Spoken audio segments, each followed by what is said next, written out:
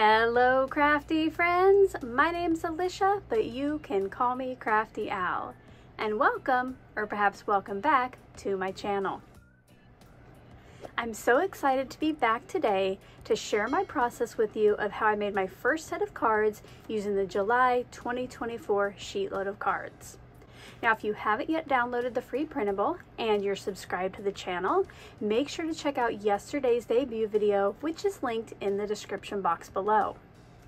Today, as I share my process, I'm going to give you a few tips and tricks, and don't forget, my creative team will be joining me in sharing their first sets. To see what they've created, you can check out the playlist link in the description box, the end card playlist at the end of this video, or you can use the individual links that I also have down in the description box. Using the playlist is probably the easiest since it's a one-stop shop for all of the videos. Also joining today is our July 2024 guest artist, Letty of Party Planner Papery. Make sure to check out yesterday's video to learn more about her. This month's SheetLoad of Cards is the 60th version I have shared here on YouTube, and in honor of that, we're going to make some 5x7 cards.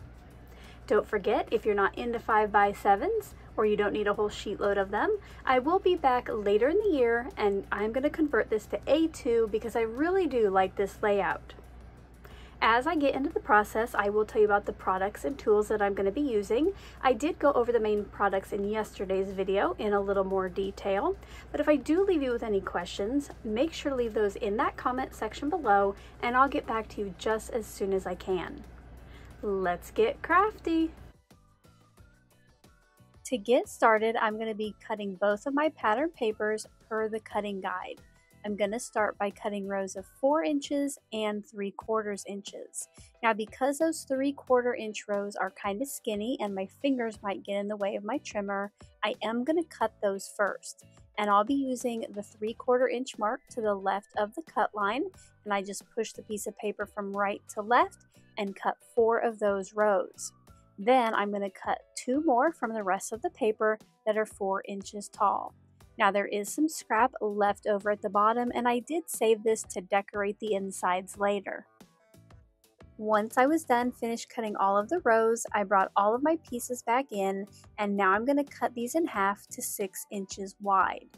Each 12x12 paper will get you 12 pieces for the finished cards. Now, don't forget, you don't need to remember any of the dimensions or anything that I am saying in today's video, because you can find out how to download the free printable in yesterday's debut video.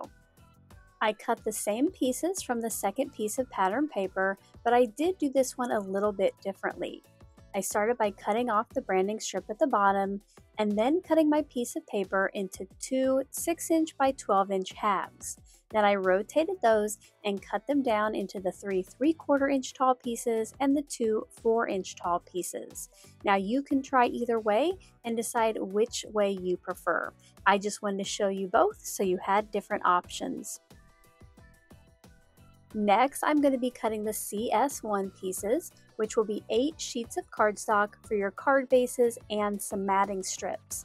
Now, I unfortunately only had 7 in one red color, so I did choose another red. But if I don't give these away as a set, nobody will know. Now, those 1-inch wide strips, just like the 3/4 inch wide strips we just had, might be too small to cut with the trimmer. So I'm going to cut those first. I cut a strip off the bottom of the cardstock to 8.5 inches wide by that 1 inch tall, and then I rotated it and cut the 1-inch strip off the right, or off the left, I guess, it's the right on the printable. Then I cut the remaining piece down to 7 inches wide, and it was already 10 inches tall for the card base. Now, you could go ahead and fold it now, but later I'm going to use the scoring tool to fold mine in half. To finish cutting with this piece, I'm going to bring back in those 1-inch strips and cut them into 6-inch sections. While I finish cutting the rest of the cardstock, I wanted to stop by with a special channel member shout out. I had some members earn their 1-year membership badge in June, so I would like to take a minute to say thank you. Scrolling up on screen now are their names.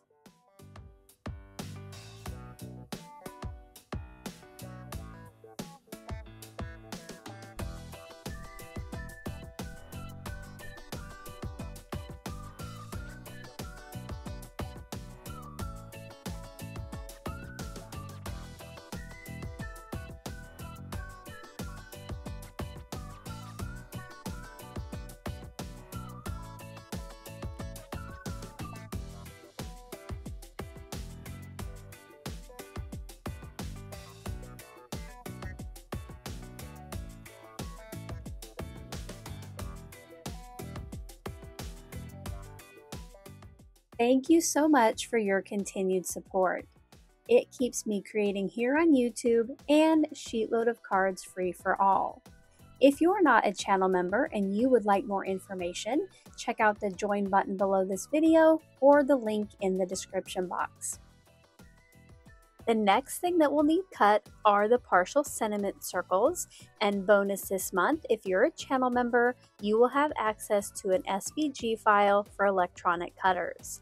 I did go ahead and use this before I got started and off camera, and I was able to get 8 of those partial circles from one sheet of cardstock. If you are a channel member who would like access to this file, I will have a post later today on the membership tab, which I'll link below, telling you how you can download it. You'll want to look for the post that shows the graphic that's up in the corner now.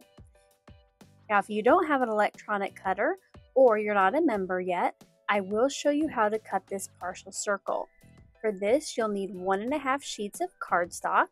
I did go ahead and pre-cut a circle that's right almost at 3 inches. Yours might be bigger or smaller depending on your sentiment or focal image you're going to be using.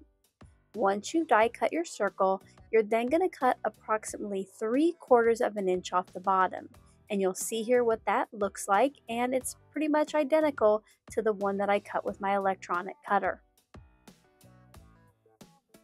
All the cutting is now done, so I brought in my Scor-Buddy so I can score each of my card bases.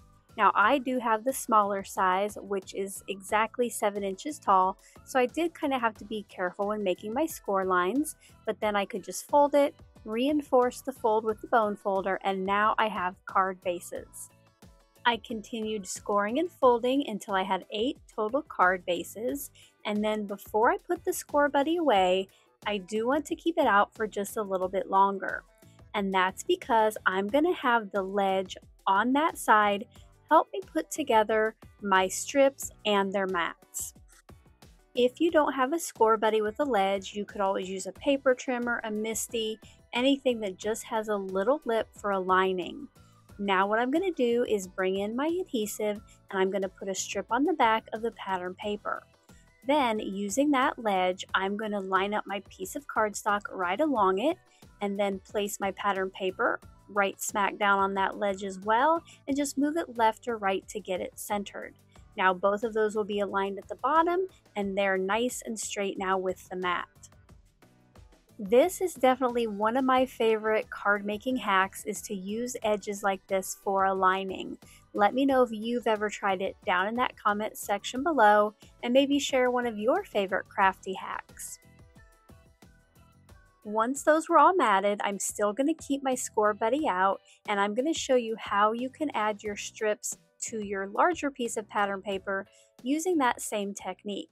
This time you're going to grab 2 of the opposite pattern strips. So for instance, I'm getting the poinsettia strips, and they'll go on the striped background. And I'm going to add adhesive to the back just like before. Now I wanted to bring in my printable to get an idea of where to place the strips, but they definitely don't have to be perfect.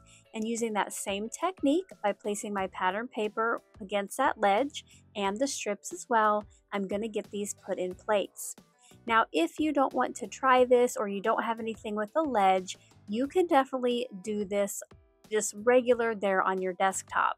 So I'll show you one that way with the poinsettia background and then the striped strips. When you hold these side by side, you're not really going to be able to tell a difference. You can just pick whichever way is easiest for you. For me, I prefer using the ledge, so I brought the Scor-Buddy back in to finish adding the strips to the pattern paper. Now, while I continue to work on that, I wanted to stop by with a little invitation, kind of a reminder if you've already seen it. But this fall, I'm going to be participating in Not Too Shabby's Enjoy This Life virtual retreat. This virtual craft retreat will take place on the weekend of September 14th and 15th, and registration is free. During my class, I will be sharing an exclusive SheetLoad of Cards that's going to show you how to make some adorable mini slimlines quickly and easily using 6x6 pattern paper and ephemera. I am just one of 8 instructors that will be sharing classes during this fun and free weekend. Up on screen now is a look at all of the teachers. I know just by seeing who is teaching that there's going to be a variety of styles and techniques. You definitely won't want to miss it. To get more details, I have a video linked in the description box below. The thumbnail is up on screen now, and it just tells you more about the event and gives you a look at the kit that you can pre-order if you want to craft along using the same products that we do. Hope to see you there! Once all of the pattern paper pieces were put together, it was time to get these put onto some card bases. So I brought those back in, and now to get these on there, all I'm going to do is add adhesive to the back and then center it as best as possible as I can on the front.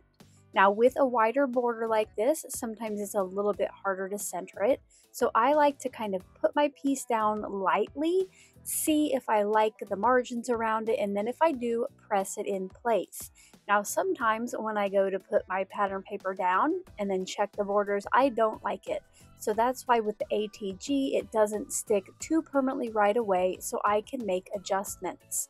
If you want to see what today's cards look like with a slightly smaller border, I did get a sneak peek last night of Carmen's cards, and she has actually matted those pattern papers. So definitely make sure to check out her video if you're interested in seeing that. Now I'm going to show you how I stamped my sentiments. For this, I'll be wishing you a happy and joyful holiday from Honeybee Stamps' Bitty Buzzwords set, and I'll be stamping it with the Brussels Sprout ink. I did go ahead and get out my mini MISTI so that I can set my sentiment up once on it, and then I'll be able to stamp it 8 total times quickly and easily. I got both of my stamps adjusted there on my partial circle where I thought they looked good, and then I got this inked up and stamped. I did want to go ahead and get a nice solid green, so I stamped it twice, and I used a pressure tool, again, just for a better impression. Then that looked great, so all I had to do was continue to ink up and stamp on each of the remaining pieces.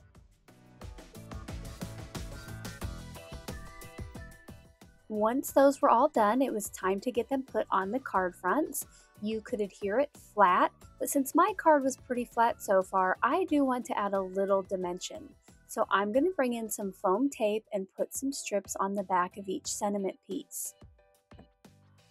When you go to place your sentiment on the card front, you can do it like the printable shows, or you can move this around. It's totally up to you. I did go ahead and leave it pretty much where it shows on the sketch, making sure that the bottom of my partial circle aligned with the top of that bottom matting strip. I added the rest of the foam tape off camera and then finished getting my sentiments put onto the card fronts. Now I have 2 different looks, but if you had like a couple double-sided pattern papers and the fronts and the backs all went together, you could mix and match those for a wider variety. And like most of my card sets, I like to finish it off with a little sparkle. So I brought in Tailored Expressions bits and pieces in the gold glitter drops, and I thought these would go well with the centers of the poinsettia flowers.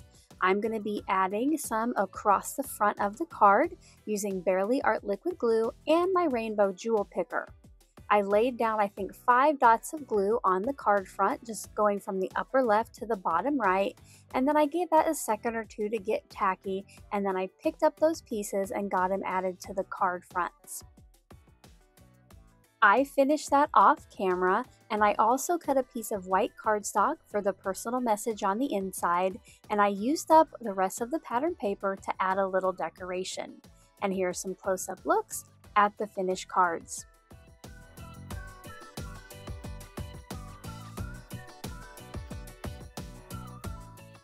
I hope you enjoyed seeing how I put together this sheet load of 5x7 cards and got some tips along the way. If you did, as always, a thumbs up is appreciated. Now don't forget to go visit all of the team member videos. I know that they would love for you to stop by, see what they created, and leave them some love. Until my next video, I hope you're all having a crafty day. Bye-bye. Thank you so much for taking the time to watch all the way to the end of the video. I hope now you'll consider clicking on one of the videos or playlists I have linked above. And if you are interested in any of the products or tools I used in today's video, I do have some links in the description box below.